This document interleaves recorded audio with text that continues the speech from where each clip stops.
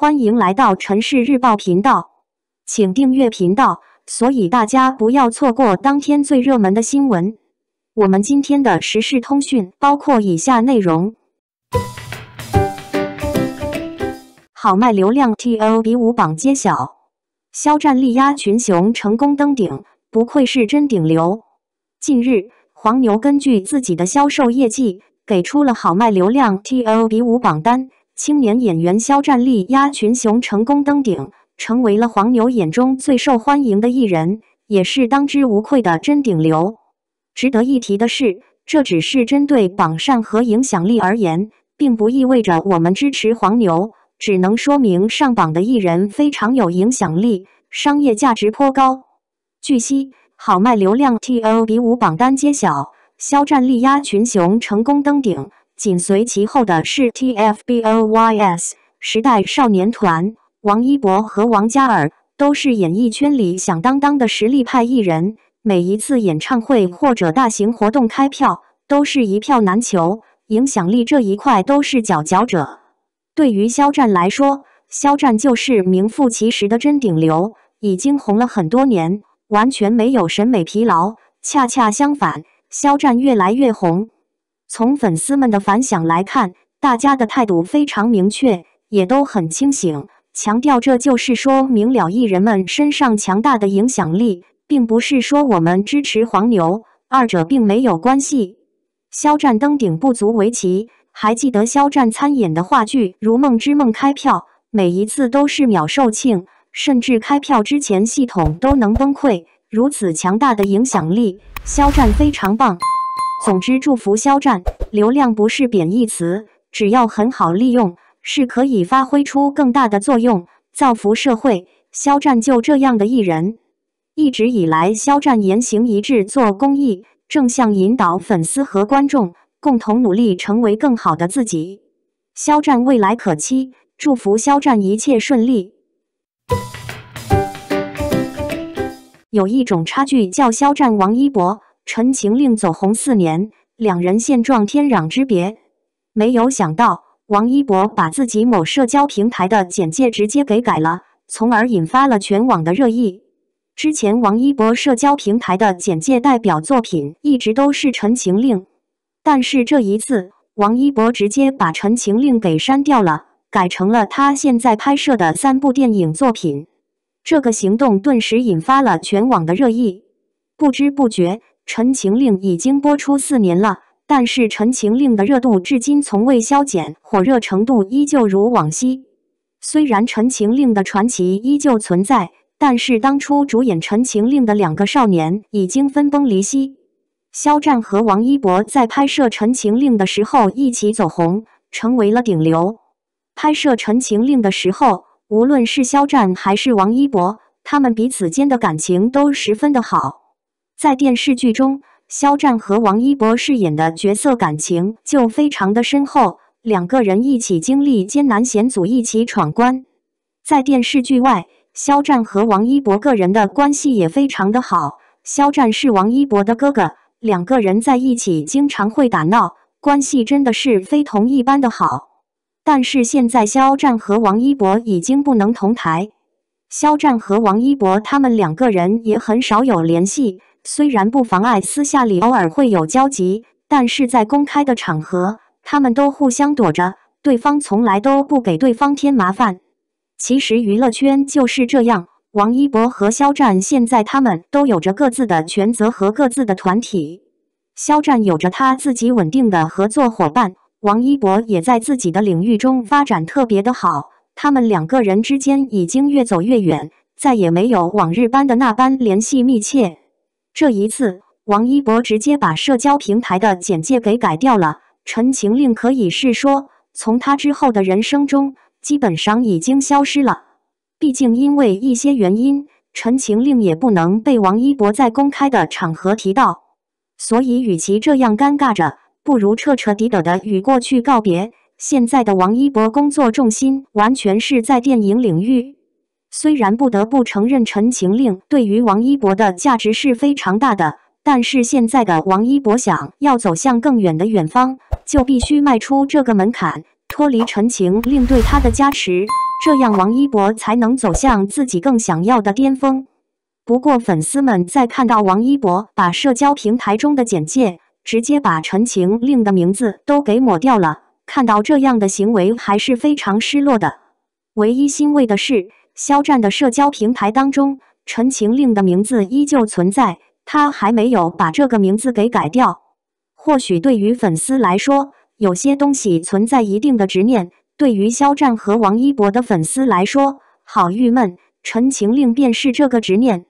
毕竟许许多多的粉丝因为陈情令喜欢上了这两个明星艺人，成为了他们的粉丝，把他们当作偶像。陈情令这部作品在其中充当的角色非常的重要，可以说这部作品积累的粉丝对于这两位明星艺人现在的粉丝体量来说依旧是非常的巨大。不过对于粉丝们而言，自然而然是希望自家的爱豆能够发展的越来的越好。所以对粉丝们而言，因为陈情令喜欢上了这些明星艺人，自然而然希望肖战和王一博在未来拥有着更多的作品。陈情令主角争夺战，肖战 vs 王一博，真正的主角到底是谁？夏日一过，韩剧不再流行，偶像剧却开始活跃。其中陈情令作为2019年最热门的作品之一，一时之间掀起了一股热潮。尤其是王一博和肖战两位男主角，凭借着精湛的演技，吸引了无数观众的注意。而眼尖的网友们又发现了一个趋势，就是两位男主角的命运是非常相似的。他们两人的经历几乎是一样的，连荣誉和奖项都得到了相同的认可。不过最近就有一件事情让两位男主的粉丝开始争论了起来。下面我们就来看看这件事情是什么事。据悉，近日王一博宣布了他的一部电影《谁先爱上他的》，听起来很有意思，不过这也意味着王一博需要选择一部代表作。于是乎，陈情令的名字很自然地跑了出来。不过这下子就有问题了。肖战是陈情令当中非常重要的一个角色，所以他的粉丝就开始质疑，为什么王一博不选择其他的电视剧作为代表作呢？粉丝们的理由是，陈情令的剧情实质上讲述了肖战扮演的角色为了寻求公道不惜花费生命去获得正义的故事。从这个意义上来说，这是肖战的个人故事，而不应该被他人拿来转化。王一博也是在这部剧中崭露头角的，但他并没有像肖战那样在全剧中体现出重要性。所以，为什么要拿陈情令来代表王一博这位演员呢？对于这个问题，王一博的粉丝就不以为然了。他们认为，如果把陈情令看成只是肖战的故事的话，那这部剧就简直是耍流氓。事实上，和肖战相比，虽然王一博在全剧中的戏份要少，但是他的出演仍然大大将这部剧推上了巅峰。更重要的是，不论是音乐还是个人外表等等，王一博都是一个拥有巨大潜力的个体，绝对值得被作为代表作展现。到这里，我们又遇到了一个重要问题：肖战和王一博这两位演员，到底谁才是陈情令真正的男主角呢？笔者认为，这个问题真的很有争议。如果你喜欢王一博，那么理所当然的就认为他才是男主角。但如果你喜欢肖战，那就另当别论了。不管怎么样，此次事件显示出了两位演员间、粉丝间之间的一些分歧点，也让大家重新思考什么才是真正的代表作。对于粉丝而言，爱豆真的会退役，但在那之前，他们希望自己的偶像能够得到最好的呈现，展现出自己最好的一面。对于演员而言，他们相信自己是无所不能的，能够把自己的才华和能力在不同的作品中表现出来。不管怎么样，期待两位男主角在未来的影视作品中都能有一段更加美好的表现。公诉今收官丨专访迪丽热巴，面对任何角色不留遗憾。中国首部以检察机关打击新型网络犯罪为主题，根据真实案例改编的电视剧《公诉》将于6月20日晚收官。据猫眼专业版，该剧多日蝉联猫眼犯罪电视剧、悬疑电视剧热度榜周冠。在《公诉》中，最主要、独特的人物无疑是迪丽热巴饰演的江城检察院检察官安妮。剧中的安妮胆大心细，内心善良，在坚守正义的道路上，与犯罪分子展开法律上的较量。在迪丽热巴看来，自己与安妮有相似的地方，都有股劲儿，不服输。但我的不服输只是影响我个人，她的不服输推动了案件的进程，也带动了身边的人。近日，迪丽热巴接受《解放日报》上官新闻记者专访，讲述了她逐渐将自己变成安妮的过程。上官新闻公诉以女公诉人为主角展开叙事，这个题材为何吸引你？迪丽热巴，其实在收到这个剧本之前，我对公诉人的角色定位是不太了解的，对检察官这个职业也不熟悉。少量的认知是通过一些影视剧获得的，但看到更多的是律师、法官这样的角色。我抱着好奇的心态看剧本，越了解越有兴趣。作为一部讲述女公诉人的电视剧，安妮这个角色本身象征着法律和正义，会带给观众力量感。读剧本时，我能感受到安妮的力量和她的智慧，还有她一直在坚持做自己喜欢做的事情，不会被周边的声音所困扰。这种精神挺感动我的，当时就想着一定要去试一下。上官新闻，检察官安妮是一个怎样的人物？你是怎么去塑造这个人物的？迪丽热巴，安妮是一位脚踏实地、非常坚韧、有勇气、有谋略的女检察官。她很聪明，能够给人坚定的力量感。当然，她也会遇到现实中大多数人都会遇到的一些挫折和打击。她的人生态度带给我对生活新的感悟和力量。开机之前，大家一起围读剧本，我也提前琢磨剧本中语境的合理性与情绪的表达，跟导演聊细节的发生契机。剧本中细节的刻画、场景的还原、真实案例的取材都很严谨。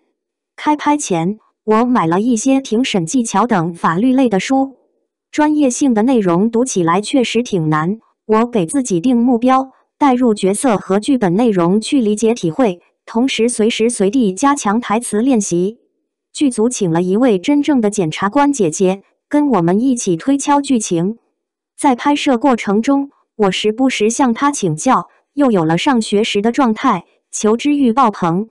我记得之前我问过她，姐姐，你们工作之外，还每时每刻保持思考的状态吗？她说，其实下班了就会很放松，跟大部分女生一样。我突然就理解了，每个人都有生活化的一面，我希望能还原现实，生动合理的呈现角色。在眼神上我也有一些小设计，让安妮在公诉席上的眼神看起来稍微严厉一些，但又那么坚定。上官新闻，你觉得安妮和你自己像吗？迪丽热巴，其实我的每一个角色都和我有相似的地方。我和安妮一样都有股劲儿，不服输。安妮身上这种不服输的感觉会比我更加明显，因为我的不服输其实只是影响我个人而已，而安妮身上的力量感和不服输推动了案件的进程，也带动了身边的人。与此同时，安妮还能顾及身边人的情绪和感受，有爱心，有深度，有温度。她就像是我理想中一个成功女性的样子，我觉得这就是公诉人独有的魅力吧。上官新闻，检察官这个角色和你以往出演的角色相比，有哪些不同的地方？迪丽热巴，检察官的职业属性带给我蛮大的压力。公诉人在出庭公诉环节有大量法律相关台词，独有的语言节奏，对我来说都是新的挑战。但如果没有这次体验，我可能会一直在舒适圈迷茫。感谢这个角色，锻炼了我的表达和逻辑能力，我也学到很多法律知识，体验了不同的人生，找到一些新的方向。上官新闻，为了演好这部偏职业题材的剧，做过哪些功课？迪丽热巴，我当初接这个剧本，是因为向往和好奇，对检察官这个职业并没有太多了解。但当我真正走进角色，力量感、责任感油然而生，很想用自己全部的力量去演好它，不辜负角色。公诉人的工作面其实挺广的，面对多方人物，还要审查证据、补充侦查和出庭公诉。拍摄时，我会跟导演探讨在不同的工作环境中应该呈现的样子。上官新闻，剧中哪一场戏印象最深刻，拍的也最辛苦？迪丽热巴，剧中有大量检察官在讯问室里的场景，被讯问的犯罪嫌疑人每天都在说同样的话，不会告诉你更多线索，而你每天都要反复的跟他讲，试图打开他的话匣子，或者抓住他话术中的漏洞。这个语言逻辑和情绪变化很难拿捏。我本身是一个急性子，但剧中安妮很有耐心，也有非常专业的讯问技巧，总是以冷静客观的角度去分析嫌疑人语言里的潜在信息。所以我会根据剧本内容的发展，去做循序递进的表演处理，把握时机和剧情节奏，在细节刻画上带给观众更真实的感受。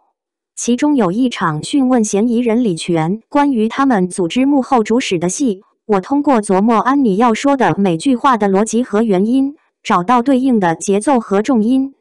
比如，在李全临近慌乱的时候，我给安妮设计了一个停顿和空白，有时这种留白和无形中的施压，反而更能击溃嫌疑人的心理防线。上官新闻，和佟大为搭戏是什么感受？怎么评价两人的对手戏？迪丽热巴，大为哥是我的师兄，之前我上大学的时候，他来我们学校做分享，我在拍戏没赶上，还挺遗憾的，这次拍戏终于补上了。我记得在片场跟大为哥的第一场戏，是我要给他甩帘子，我当时很紧张，演的时候都能感受到面部在微微抽搐，但是大为哥给了我很多帮助，给予我正向的反馈，就像老师一样帮我梳理细节。我们也在片场一起聊创作感想。演对手戏的时候，我们会根据角色情绪的不同，给对方很多新鲜的反应。我能切身体会到他的专业度，然后再来严格要求自己。上官新闻，你希望通过出演这部剧，向观众传递怎样的价值观？有没有让你感触最深的案例？迪丽热巴，剧中的案件情节是环环相扣的，展现了很多新型电信诈骗和网络贷款的案例。这是我们身边正在发生的事情。网络飞速发展的同时，信息鱼龙混杂，稍不留神就会被套路。我们在剧中还原了相关事件的影响和后果，让每个故事更具有视觉冲击力，让观众看剧时更有代入感。剧中的某些案例，甚至事件的主角就是身边的你我他。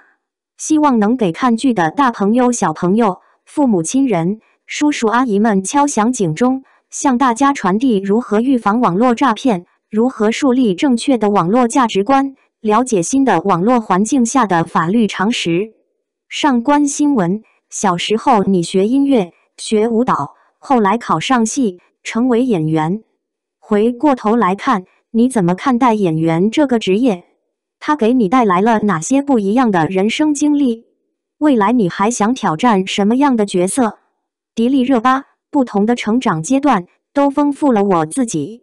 演员是我热爱的职业，我还有很长的路要走，需要不断学习。我永远带着敬畏心去对待每一个角色，每一个角色也都是一种新的人生体验，不断完善我，充实我。我想尝试的角色挺多的，因为角色越不一样，表演空间就越大，我就会很兴奋，不断在脑海中构思不同的表演方式，突破自己。上官新闻，都说30而立，未来你对自己有什么样的期待？不拍戏的时候喜欢做什么？迪丽热巴，以前有很多天马行空的想法，现在我更想面对任何角色都不留遗憾，拼尽全力做到100%。至于生活，我希望能很好的平衡工作和生活的节奏，多去感受生活，充实自己。有空的时候，我喜欢一个人走走逛逛，去探店，吃美食，享受每一刻时光。感谢您观看视频。如果您觉得本时事通讯有用，请不要忘记点赞、评论和订阅。祝您生活愉快，充满活力。再见。